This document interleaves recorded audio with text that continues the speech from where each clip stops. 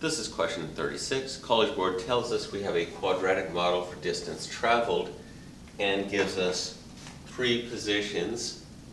At 10 seconds, we're 50 meters. At 20 seconds, we're 200 meters. And at 0 seconds, we're 0 meters.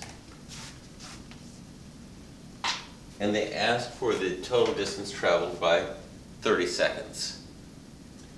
The easy way to do this is quadratic regression on your graphing calculator. You put in our t values and our distance values in L1 and L2 as 0, 10, 20, 0, 50, 200, and stat, hit enter for edit on the TI 83 or 84. Make sure you know how to do linear regression, quadratic regression, or other regression as required on your graphing calculator if you have a different model.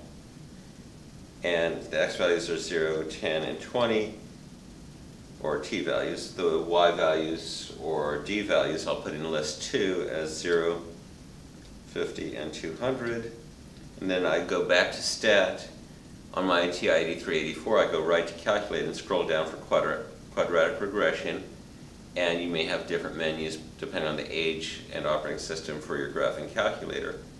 But choose the appropriate options to get list 1 and list 2. And I get distance equals 1/2 t squared.